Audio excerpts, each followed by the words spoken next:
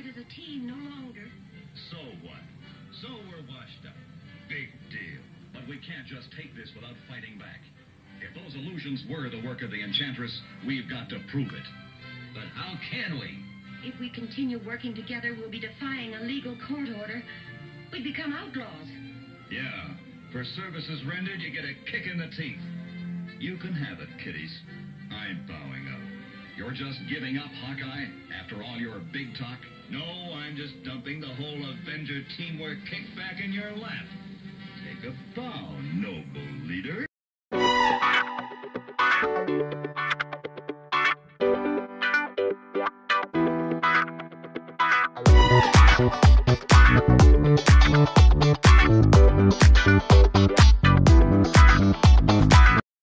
And what's good in your hood, ladies and gentlemen? Welcome to another episode of Diverse Comics and Pop. And I'm your host, Freeman Leonard. Before we get to today's wonderful episode that I want to share with you guys, I'm going to need you to press that like button and click that subscribe button and flick on that bell so you get notifications every time I post. And for everyone to share this channel and let's grow it. I know you see it popping. I know you see it. Let's let it get it jumping like grease. Pop, pop, pop, pop. It's running up, y'all. Oh man, what's on my lip? Oh, y'all don't know what that was. So let's get this channel up, y'all. We had 300 subscribers and we're growing it. We're almost to 400. Let's push for the 4. Get to that 1,000. And everyone be part of the diverse family. Let me get some to drink, y'all. It's been a long day. You can see Agent Solo mug. That's my Agent Solo mug, and that's my artwork on there. Ain't that cool? Today's video, what I'm calling it, you guys see it now. My discovery of Jack Kirby, along with Stan Lee, of creating the Black Panther. When I was young growing up, I had an uncle. I always tell this everybody every time I do these interviews, I always mention my uncle Erskine. Shout out to my Uncle Erskine Leonard. He had a huge comic book collection, y'all. His comic collection was huge, alright? And he had these Black Panther comic books. They was called Jungle Action. They was by these were the Jungle Action books that was done by Don McGregor. Along with, he had a lot of artists, and sometimes it would switch up. It would be Don McGregor, Keith Pollard. It'd be Billy Graham. Then sometimes it'd be Rich Buckler. Then I think Roy Thomas did a book along with Gene Colan. So he had all these Jungle Action books. And I'm pouring through each book. And I'm fascinated by this character, Black Panther. I'm fascinated. And I kept seeing other guest appearances in books and stuff. Excuse me, along with other books and stuff he had. He used a lot of guest appearances, Daredevil. And I was just fascinated by this character, man. I'm like, man, who is this Black Panther character, man? I'm loving him. But you know, at that time when you're young, you don't know who created these characters. You don't know who the creation of it. You don't know none of this stuff. You just thinking these characters are being drawn. You know what I'm saying? It's being drawn and for people to like. You know, the roots of that came when I was like around 15, 16 years old. And I decided I wanted to be a comic book artist. When I was a kid, I was drawing. But when you get older, you start realizing what you want to be when you start getting into like teenage years. And I wanted to be a comic book artist, man. And so what I did was I went to this before it was before Wizard took over. It was called Chicago Comic Con in 1993. I'll never forget this. I had my artwork on me. I didn't have a portfolio. I know nothing about having a portfolio, man. I had my artwork like in this. It was like a briefcase. Not like a briefcase you carry, but it was like one of them folded briefcases that, you know, you just put stuff in, you can carry it around in your hand. Or tucked on your arm, like this. And, I was taking it around. Yes, I was getting, all type of, rejections and, you know, you gotta do this, kid. You gotta have a portfolio, kid. And all this. But, then I went to Artist Alley. Decided to show my work, me and my uncle. And we went these two gentlemen, Michael McLean and Donald McQuay. Older guys. They seen my work, they seen my uncle's work, they seen what we had potential, they seen we had the talent. And it was based here in Chicago, which was a huge score. They had art school. Well, they wasn't art school, but it was like a art program within a college, King to King College. And they offered, they're like, well, yeah, you guys got the talent. We would love for you to come to the school, you know. And we agree with, oh man, yes. You know, of course I'm young. I'm 15, 16 years old, man. I'm in high school. And my mother was not gonna let me just go draw some comic books without doing no homework and stuff. So that's what I did. Had to do my homework in order to go to the school. So I'm at school, we learning stuff, and then we become best of friends. I am still friends with two of these guys I'm talking about till this day.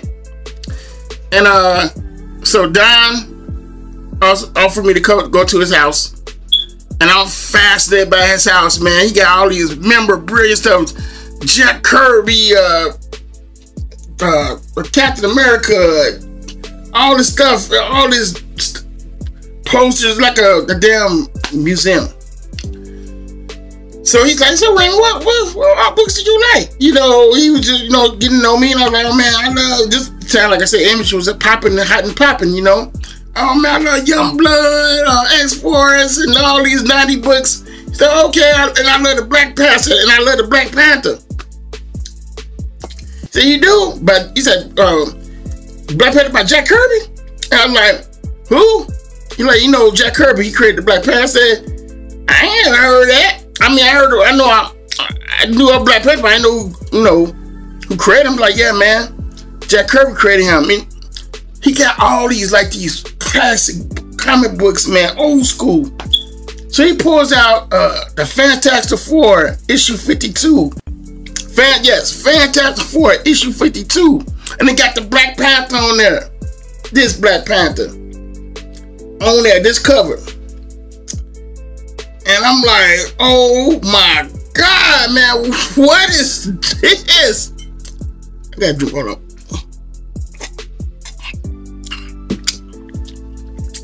He explained to me, this is the first appearance of the Black Panther. He said, feel free to go ahead, open it. Go ahead. I'm assuming he had 2 copies, because I don't think he would let me just open that book. But knowing Don probably got 3 copies. And people, I poured over that book, the excitement. I was speechless. He kicked the shit of Fantastic Four. I'm talking, he took these guys down one by one, handily, knocking them out. You see this? Look at that. Man, guys, I was blown away by this excitement of what this Jack Kirby did. How he introduced them, him and Stan Lee. And I was just blown by that, man. And I went home like just stunned. I think I talked Don's ear off that day. I think he got tired of me. I think, okay, it's time for you to go home, because I had so much questions to ask him. And because Don's artwork is just like Jack Kirby, because he's a Jack Kirby fan. He draws just like Jack Kirby. And I just had so many questions, man. So I went home. I was obsessed with this Jack Kirby, and I looked all of them up. I looked everything on his documentaries on YouTube. I was so fascinated. I was obsessed. And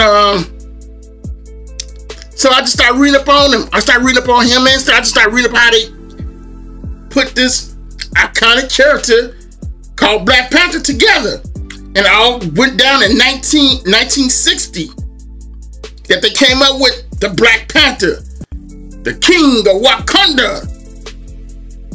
Man, I poured over all this information. I was excited. It was like me doing homework without being told to do the homework. And I did so much of that homework about Jack Kirby and Stan Lee creating the Black Panther. You have no idea how much excitement that was to me. I know I feel excited. I'm talking to you guys about this because it's taking me back as I'm telling you this.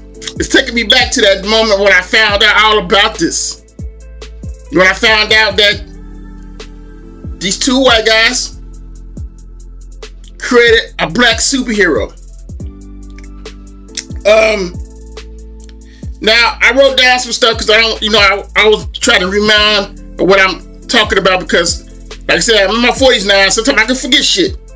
But I came across an article. It was like the 1990. It's a 1990 interview with the Comics Journal. As they were talking to Jack Kirby, and they asked him why he created the character the Black Panther. And his words were, this is from Jack Kirby's words. I'm gonna read it right here. I wrote it. This is from his words. I came up with the Black Panther because I realized I had no blacks in my strips. And I had a lot of black readers. My first friend was black. Wow. Wow, man. Wow. He knew that he had black readers and he had a best friend that was black. And he had to know he had to do something to represent, to show them, hey, you guys are superheroes too. And he created the Black Panther from that. He realized he had readers, black readers reading his stuff, buying his books, and he had to represent them. It wasn't about hate, or it wasn't about trying to push political views. He knew that creating an original character, a black original character, would bring excitement to his black readers. And I think that's what we're missing today when in comics is original black creator on books. Instead, the corporate companies like Marvel, they giving us these whitewash characters, Black Thor, Black Iron Man, Black Spider-Man. It just go on. I mean, don't get me wrong. I like Max Morales or whatever, Spider-Man, but just all the wash down handy downs, man. I'm just not cool with it. I'm just, I love original. And Jack Kirby created an original character. He created the Black Panther, him and Stan Lee, in 1960.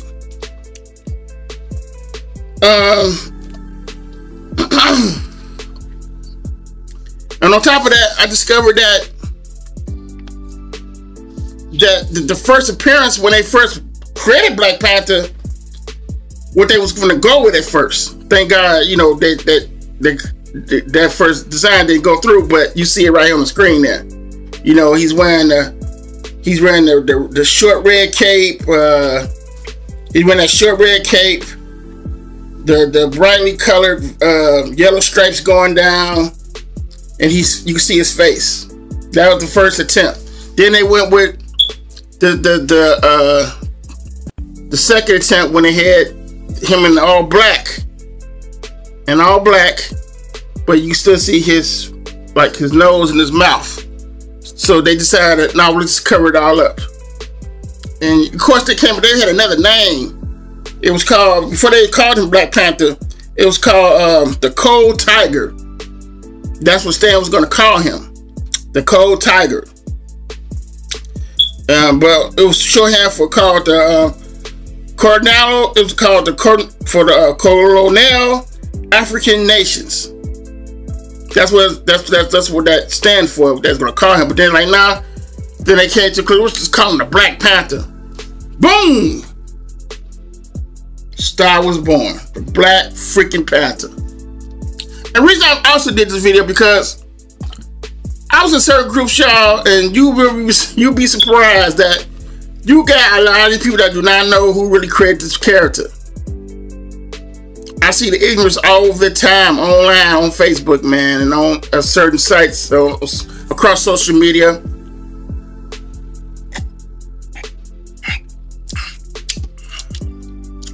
And these are my fans. I won't say fans. These are people who are not really fans of the comics. They're assuming that they can Hollywood just magically, and Marvel just magically did this from straight out of Hollywood. And you know, I hate arguing with stupidity, man. I hate it. And you know, and it's best people need to really educate themselves about these characters and where they came from. The roots of them.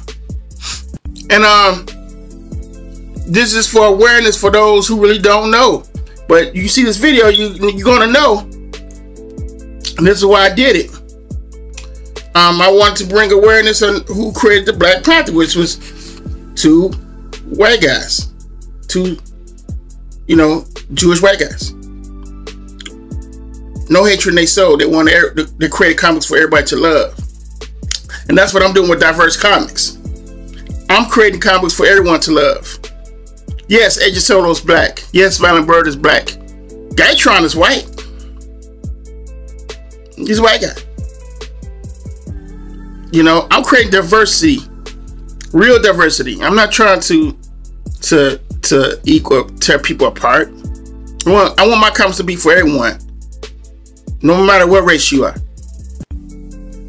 I want to do what Jack Kirby did. Realize that I have a readership of all races, and I want everyone to feel welcome and enjoy the characters I create, that they can see themselves as, that represent them, something they can love, enjoy.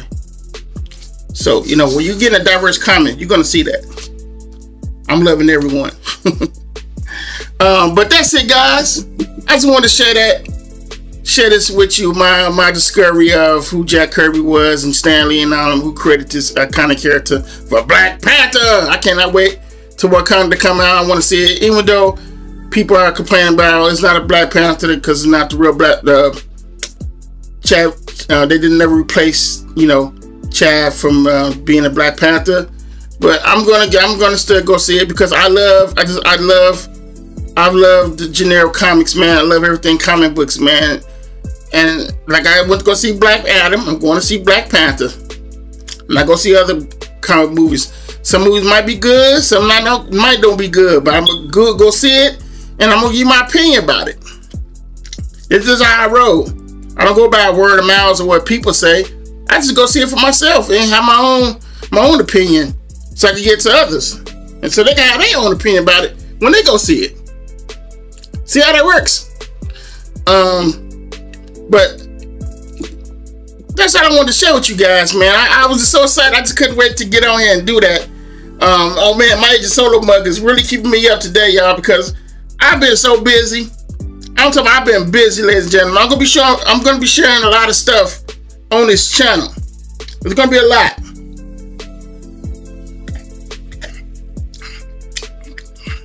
I just want to thank all of you guys for showing the love, man, that you show for this channel, man. Y'all helping the great. Y'all have no idea. I'm so happy for y'all. Thank you guys so much. I'm very blissful and humble of the way this channel is going. It's growing, and I thank you guys so much. Thank you. More episodes, you already know coming. Just make sure you pressing that like button. Press that like button, man. Press it. The more likes I get, eyeballs, a lot of eyeballs will see it, and then we become diverse family too. So make sure you pressing that like button and you subscribing to this channel. You clicking that bell. Those three things don't cost anything. All just free. Just beep beep beep beep, and go on with your business, and you'll be a part of the diverse family. You'll be able to see all the great videos I get. Torture videos for you artists out there who want to be comic artists and just want to better your work, but you don't know how. I'm going to have all type of stuff that help me, hopefully will help you. Okay? You guys have a blessed day. You be safe out there. Also, keep creating, making your own comic books, and loving what you do, and follow your dreams. Random out. Take care. Dang, man. I keep pressing this button and just, I always do this. Take care. Subscribe. Help the channel grow. Be a part of the diverse family. And please, share and let everybody know about Diverse Comics and Pop.